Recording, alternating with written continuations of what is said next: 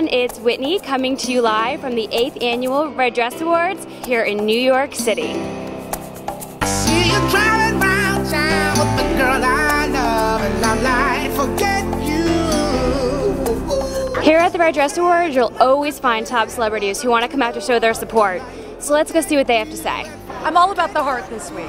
I'm cooking, baby. What an incredible night. You can feel the energy. For 80 years, Women's Day has been on the cutting edge of things that readers care about. I feel like I'm at the Academy Awards. This is the closest I'm going to get. Great cause, great day. I'm sorry, I can't afford a Ferrari, but that don't mean I love that it's such a creative way of bringing awareness to a very important issue. but the way you play your game ain't fair. I picture the fool that falls in love with you. And I have Barbara Walters to keep me company. Died.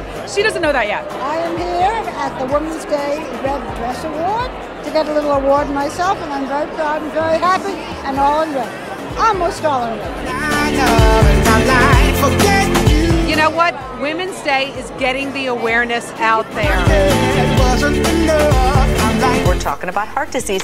Lincoln Center tonight, Women's Day Red Dress Award. Women's Day Red Dress Awards. Would someone turn up the house lights so I can have a picture for my show for tomorrow? Barbara Walters, who is being honored by Women's Day magazine. She and Hoda Kotb honored at the 8th Annual Red Dress Awards, raising awareness for the American Heart Association. I want to be around a long time, so I take good care of myself. What good are you to your family if you're not good to yourself? If you want skinnier thighs, you'll have a healthier heart. The show was amazing, and now it's on to the post party.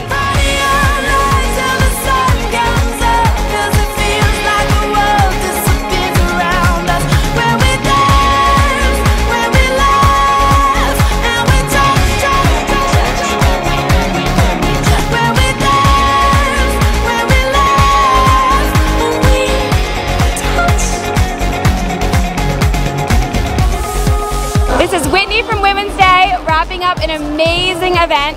Look forward to seeing you next year.